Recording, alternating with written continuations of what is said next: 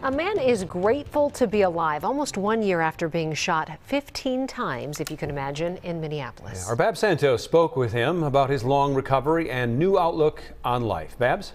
Yeah, that's right. He was in the hospital for about 3 months after the shooting, and he says his surgeon had never seen a patient with so many holes in their body.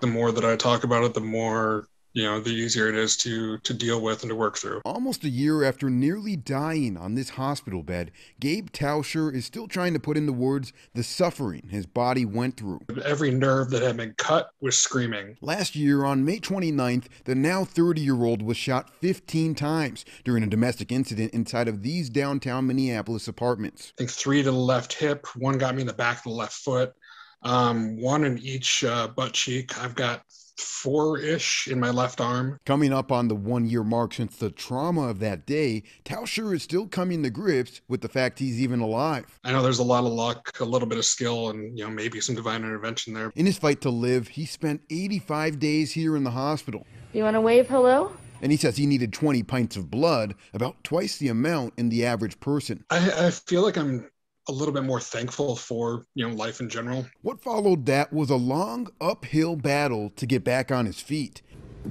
The bullets left his body covered in holes, but without any brain or spinal injuries, and he's grateful for that in his second chance at life. It's definitely made some colors a little bit brighter and some food tastes a little better, Tauscher doesn't hold any resentment towards the man who shot him in an exchange of gunfire, an ex-boyfriend of the girl he was dating at the time. Police say that man led them on a chase in Sherburne County and fired at officers before committing suicide later that day.